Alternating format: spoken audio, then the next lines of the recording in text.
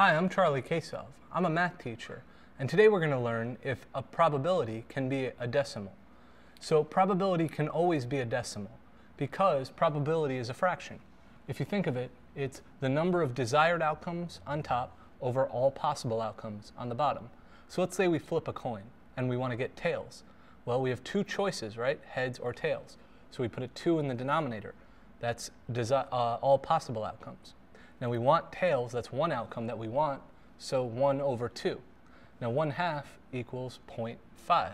So probability can be expressed as a decimal. It can also be expressed as a percentage, 50%. Now the thing with probability is all probability is measured between 0 and 1. If it's 0 out of 2, then we say 0. If it's 2 out of 2, then we say 1. So all the decimals have to be between 0 and 1. So I'm Charlie Kasov, and you just learned that probability can be expressed as a decimal.